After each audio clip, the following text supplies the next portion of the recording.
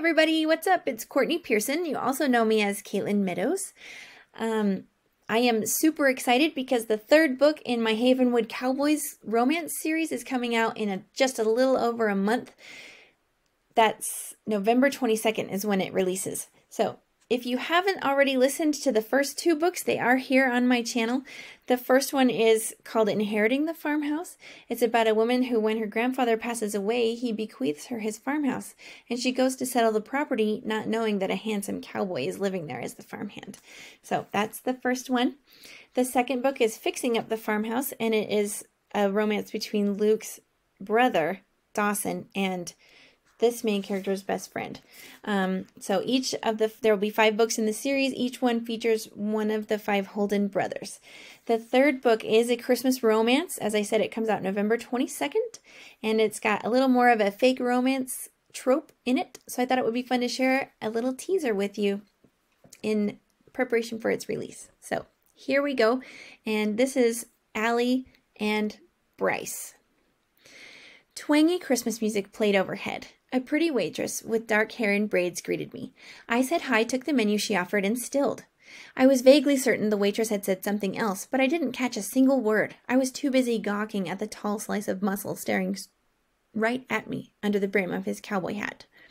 Bryce Holden. Were his eyes really that blue? His broad shoulders, his angled jawline, the quirk of his lips, they were all devices put in place for the sole purpose of scrambling my thoughts. I rapidly forgot what I was doing here. Why I was standing there, staring. But then he removed his hand from his pocket and strutted in my direction, and with a whiff of his musky cologne and the nearness of his proximity, I remembered exactly why I was here. My stomach didn't stop tying itself into knots. In fact, it started one and then just kept right on going, so that by the time he spoke, there was a whole clump in there. "We meet again," he said. "You keep on staring at me like that, and I'm going to think that whole business proposition excuse you gave me for meeting up was just a ruse to get closer." His mouth had a lazy curve, like a river hugging around a roadside with nothing to do but trickle, rendering him the casual, look-at-able kind of gorgeous that I couldn't take my eyes from. I'm not staring. Please, I was totally staring. For some reason, having him begin our conversation that way only gave me license to look more. All right, then. Me neither. He looked right at me, and the longer he looked, the more my stomach sizzled. Several more moments passed before he said, "You want to sit down?" Sitting is good. The air was growing thin. I needed something else to focus on before I hyperventilated and passed out. Bryce would have to administer CPR, and his mouth on mine was something I wanted to be awake for. Oh my gosh, where did that thought come from? 2 minutes in, and I was already picturing kissing this man? Then again, could anyone blame me?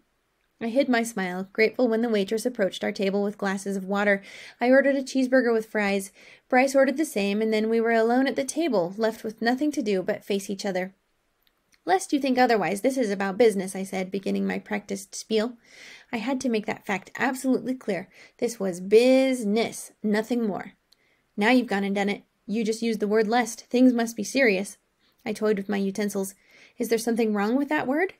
"Just that I don't hear many people using it. I'll tell you right now, I don't have much experience with medicinal type things. If you're looking for a doctor, I'm not your man." I am not looking for a doctor. I could hardly believe him. Was he trying to be funny? What did he think the word lest means? He linked his hands on the table in front of him, only to glide them away when the waitress returned with a basket of the breaded zucchini he'd ordered. Bryce dipped one into the sauce, indicating for me to do the same. I declined. I couldn't eat, not until I got this out. I supposed I should make small talk and get to know him a little bit first, but I was too flustered to think about anything else until I said what I needed to say. First things first. "Do you have a girlfriend?" I asked.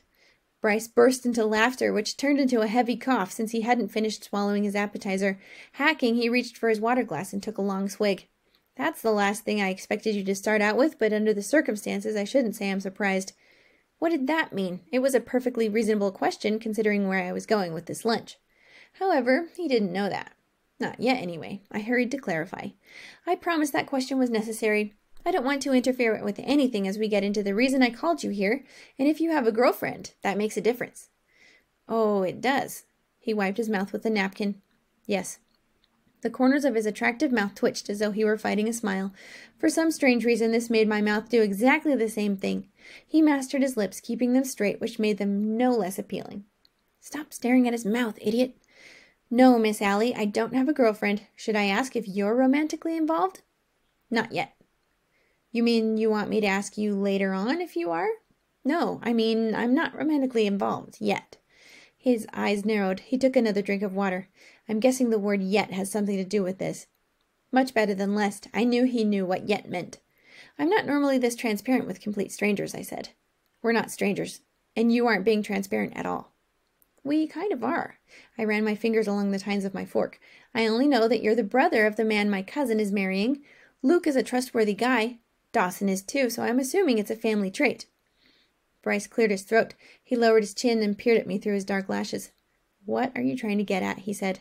I was nuts. I never bared my soul to anyone like this. It had taken all I could do to confess the truth to Bex that the store was failing. This required being more transparent than I ever was, but I was that desperate. For some reason, it was easier confessing all this to a hot stranger than it would have been to bare my soul to my best friend. Not that I had one of those. I own a store in Burley. It had been open for almost 2 years, and no matter what I try, I can't seem to keep myself in the black. I'm on the verge of closing, and if I do, I'll lose all the capital I've invested in it. Not to mention I'd have to deal with the shame of closing and the awful financial crisis that awaited, and the prospect of working a regular job instead of one of my choosing. I didn't want to have a boss. I wanted to be the boss. I set my own hours. I handled all the parameters of my life, and that independence was everything to me. Mom spent my childhood breathing down my neck to make sure I didn't step out of line. I wasn't about to let anyone else do that to me ever again. Bryce listened with rapt attention. I'm in agriculture, he said, sitting back as the waitress brought over our cheeseburgers. The smell of grilled meat teased my stomach. The fat fries were sprinkled with some kind of red seasoning. I took one and dipped it into my fry sauce before taking a bite. The savory taste of fried potato with tingling seasonings made me salivate. I'd love to help, he went on, but I'm not sure what you're getting at. You want to borrow money? Are you looking for an investor? This time I nearly choked on my fry and started coughing. I took a relieving gulp of water. What? No! Oh, my goodness, that is not why I called you. I'm going about this all wrong. Belle is my cousin. Yeah? Your future sister-in-law, I smiled. I have an idea of how I can save my store. Bryce remained quiet, watching, listening. Belle inherited our grandparents' house, as well as a collection of extremely valuable Christmas ornaments that I'd love to get my hands on. I want to ask her and see if she will give them to me. He sank back into his seat, leaving his food untouched. That's what you were looking for in the basement the other night. Yes, I had only gone down to see if they were there. I see. I'm sorry, I'm still not seeing how I can help you with any of this. He took a bite of his burger. Tasty as mine looked, I couldn't do the same, not until I got through this. Though I did have another few fries.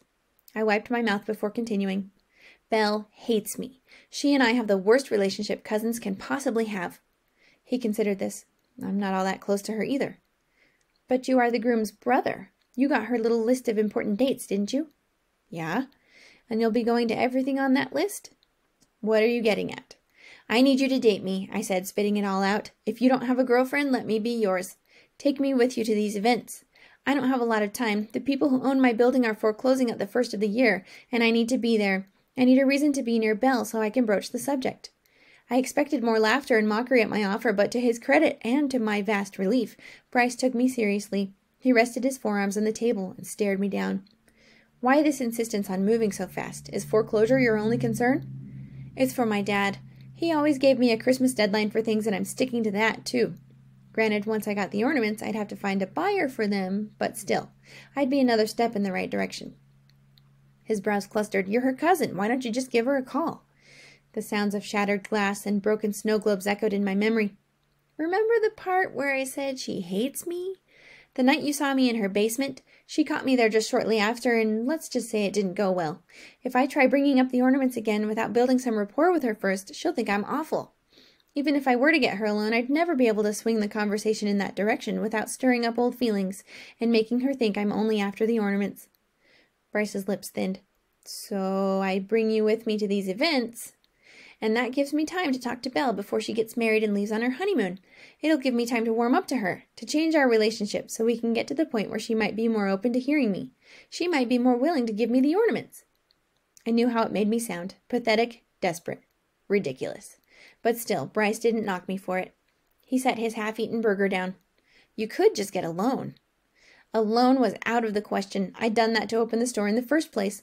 Between my apartment, the lease on my Prius, and business fees, I didn't need another payment. I'm already in the red. The point is to dig myself out of it. Bryce inhaled and sank into his seat. His penetrating gaze never left me, and for the first time since I got here, I wished he would look somewhere else. But this was a job interview. I kept his gaze, pinning mine to it, showing him how determined I was. What about investors, he said. Who's going to invest in my failing boutique store? Most investors only put their money into something if they were guaranteed to make a profit. I was still working on the profit part of things. Minutes ticked past. Growing uneasy under his scrutiny, I ate a few more fries, skimmed the bar and the elderly couple who'd made the bell jangle over the door. The lyrics to Winter Wonderland resonated overhead. You should have asked Colton, Bryce finally said. Colton? He's on way better terms with Luke and Belle than I am. Luke can't stand me. I'm not sure I'm the best one to help you with your problem.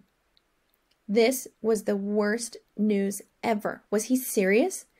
Luke and I had a falling out. The only reason I've been invited to any of these things is because my mom keeps insisting I be included.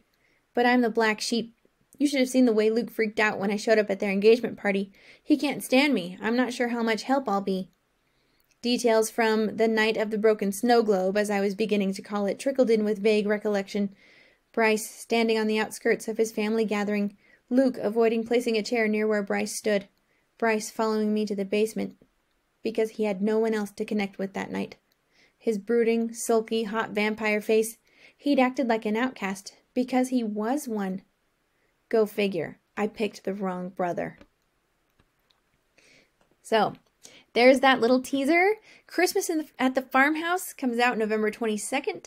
If you haven't listened to the first two, Inheriting the Farmhouse and Fixing Up the Farmhouse are here on my channel. I'll put the links to those in the description of this video. If you like this little teaser, I'd love to hear your thoughts. Please feel free to leave me a comment and make sure you hit the like button. And if you're not subscribed to my channel, I hope you'll consider doing so. And thanks so much. Have a great day.